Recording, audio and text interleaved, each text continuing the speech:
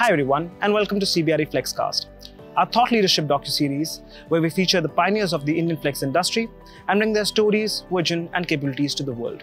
I'm Pulkit Bakshi, Head Flexible Workspace Solutions at CBRE India, and today I'm at a Smartworks managed campus in Bangalore, where we shall be meeting the Smartworks founders for an engaging conversation about their company and their views on the past, present, and future of the flex industry in India.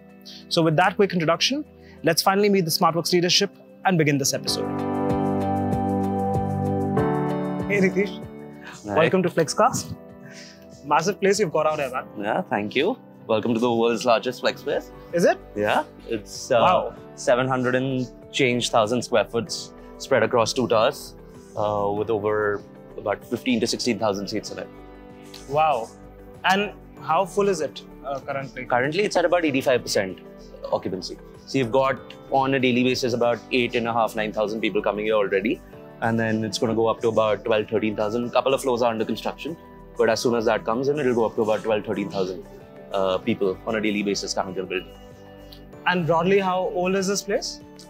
We signed it's divided into 2 towers. So we signed the first tower in October and it became operational around November or December. And then the second tower we signed in April and it's getting operational. It got operational in May, end of May. Interesting. That's quite fast. So basically around 10,000 seats in less than 10 months is what you've got around. It's been a good journey for this building. I think the location works very well. A lot of the clients who were our existing clients actually took up a significant portion of the building and not pre-committed, but were interested in the space and we could fill it up very quickly. You know, that makes me ask, right? By some people, you're known as the person who pioneered the flex or managed campus concept in India and maybe perhaps the world. So how did that come about to be? How did you think of this model and why did you pursue it? No, I thought, really for us, co-working was something that didn't really work out, right? When we also started, pretty much like everyone else, everyone talks about journey, for us it wasn't journey, it was a roller coaster ride, right? There were so many ups and downs which had really happened, but I think we also started pretty much like a co-working where we did a floor in a building. We realized that there wasn't really much of a differentiator. And for us, with our exposure, both me and Harsh have studied abroad. We went to the offices of, some of the large corporates and seen their campuses. The amenities that you're able to provide in a large setup it cannot be replicated in some of the smaller formats. So we were always ambitious to go after the large formats. I think for us, we don't like to think of ourselves as just providing workstation and chairs. We like to think of ourselves as providing an experience. When we look at a building, we're looking at people coming and spending 10 hours in the building.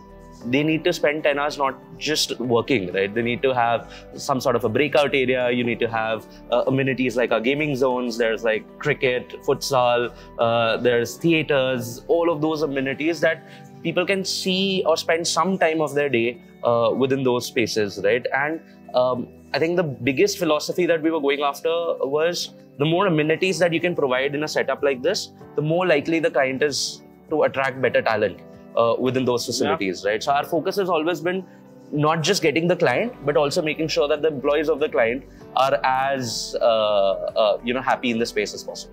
A lot of the names that I read on your headmask there are organizations that otherwise have built and can build good offices for them anywhere in the country, right? So why are these companies choosing to go for a managed office model instead of their own offices? And in that also, why do they end up choosing Smartworks essentially?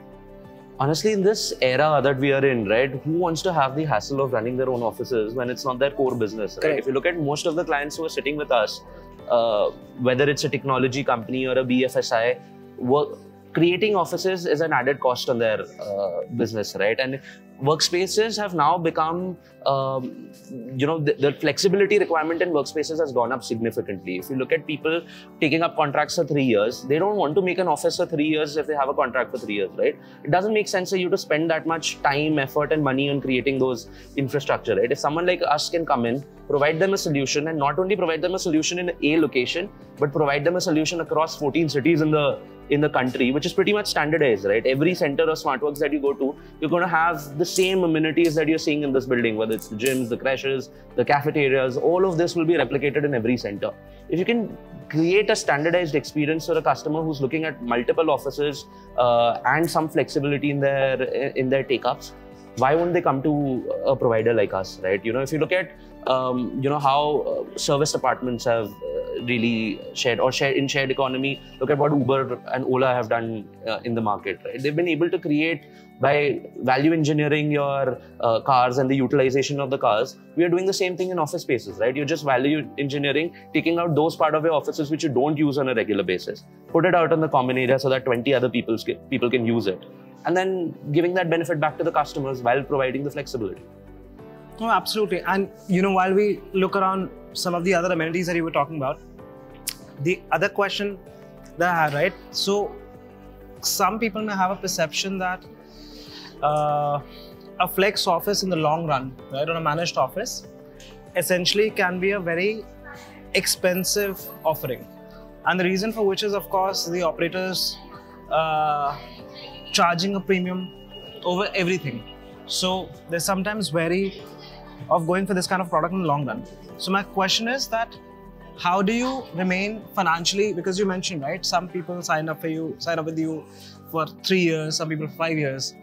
How do you remain financially viable for those customers over this? Our ambition is, again, to be more economical than traditional office spaces, right? And that's what we are continuously working towards. How can we reduce our cost of operations? How can we reduce our cost of construction? Because at the end of the day, if you want a customer to stick with you for a long term, you can't ask premium for flexibility. The secret sauce is you give them at a discounted rate and provide them the flexibility. That is why you can scale up much quicker. And that's one of the reasons that we take up large formats like this and are able to fill it up in 5 to 6 months, right? Because we show the value addition to the customer, that when they enter into this facility, they are getting all of these amenities, which typically they won't have been able to find unless and until they go to a large tech park and take up a large space. They won't have been able to find these amenities. You're finding this at a fraction of a cost, right? So our entire mantra is not to be a premium, super premium product, a very value priced product, which makes sure that the customer are also sticking with us for long term. And that's why you'll see most of the customers who come with us we don't do co-working deals with 40, 50 seats. Our average seats are about 300 seats per customer. And the average lock-in tenure is north of 3 years. So, Neetish, great insight on the origin of the managed campus concept.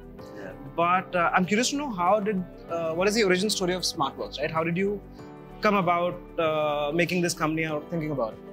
I actually started Smartworks right out of college. Okay, I was studying in America and then Singapore.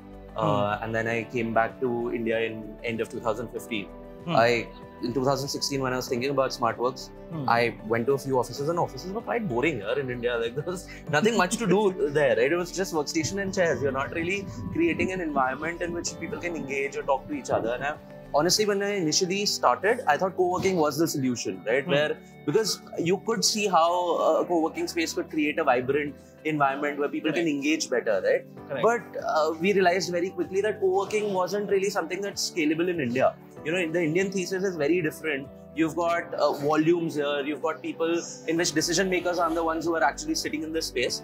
So I wanted to create a model which works both for engagement as well as is value conscious, so that too much engagement is also not there, right? Because some of the large enterprises, they don't want their employees to be constantly engaging with others, right? They also want them to work. So you needed to create a balance. So we thought of this concept in which, can you create a product which is the best of both worlds, right? It gets you the best from traditional office spaces and gets you the best from flexible workspaces. So in our heads, we like to think of ourselves as best of the both worlds, right?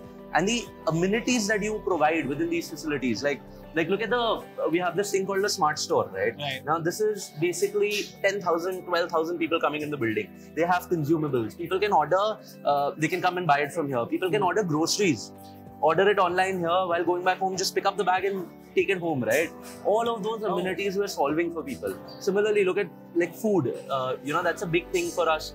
Again, we offer lunch, breakfast, dinner. People can just order food on their app, come here, pick up their thalis whenever they want to. They then subscribe to meal, or they can order from some of the other kiosks, right? You've got 5 or 6 different options spread across And these are different vendors you've partnered with? They're all different vendors with different cuisines that we've partnered with. That also we try to make it as informative to the client as possible, get a lot of feedback from the customers wherever possible. All of this is done through our technology platform. Thanks, Neetish, for that treat. So yes, like you were talking about, a lot of this can happen for people as an experience because of the scale you've been able to build, because of the size of facilities you have. But was this inspired from somewhere? Like, for example, I know you didn't like the concept of offices in India when you came in, but since you studied in the US and then you went to Singapore, did you see something similar outside which sort of inspired you to make this kind of a product? I don't know if I saw something similar in terms of the entire aspect of what Smartworks is today, but I think obviously we learned from bits and pieces of what we saw in different locations, in places where there are large crowds. How do you handle that in order to entice people? Like, for example, the food, what are the things that you can use to entice people or create that happiness factor coming in? All of these have been learning from different aspects of life, right? It's not just how does design very, very important in our office spaces. All of those things have been learning from different places. I won't say that I saw a model which I replicated here, right? Because I don't think India works that way, right? You can't get a Western model here and just replicate it and hope that it works here, right? It is very difficult. The Indian mindset, the consumer mindset is very, very different. You need to understand that consumer mindset, make it as Indian as possible before creating a product here. Do you sometimes feel that you compete with developers or large tech parks in some locations, or not? Or...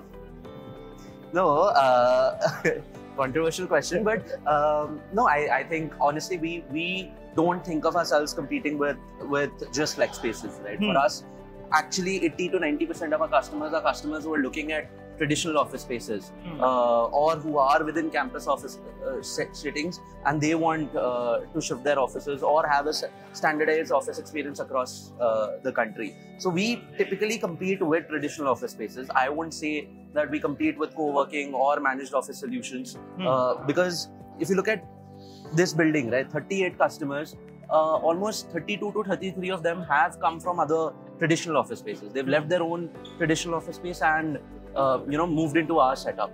So it's not like they're moving from co-working to co-working or they're just starting their businesses here. So it's more companies who understand what they want in their office space. We give them more value-added services by getting into our ecosystem, and then they're moving those traditional office space into Smartworks. Got it. And does that make you sometimes want to buy or build your own buildings to have a future Smartworks? Why not? The aspiration is obviously there. The eventual aim obviously of Smartworks is to create that entire ecosystem, in which we are able to deliver not only just the space but also other services. And for that, if we acquire buildings in the future, currently we own a couple of buildings that we work with Smartworks, but the idea is we're going faster at this point of time, and our focus is always going to be towards leasing these buildings. But if the opportunity comes and you're able to create an entire experience from the sketch, then why not? Neetish, as always, it's been a very engaging and insightful discussion with you, and thank you for answering all of my questions so vividly. Absolutely. And thank you so much everyone for tuning into the first Smartworks episode of FlexCast. We'll be back again with part 2 with Mr. Harsh Binani. So stay tuned.